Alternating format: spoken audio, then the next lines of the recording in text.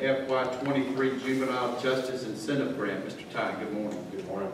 So this is the 9th year that we've brought this before you. Back in April, we approved the application for this year's fiscal year Juvenile Justice Incentive Grant.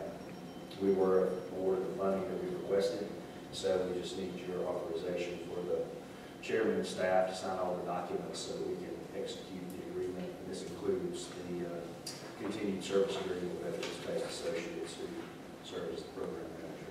If that answers any questions you might have about it. Any questions from Mr. Ty?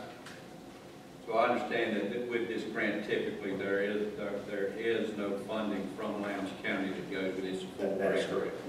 It's on reimbursement. So we get the invoice, we pay it, and we send it in, and CJCC reimburses it 100%. Right. All right. Thank you, Mr. Ty.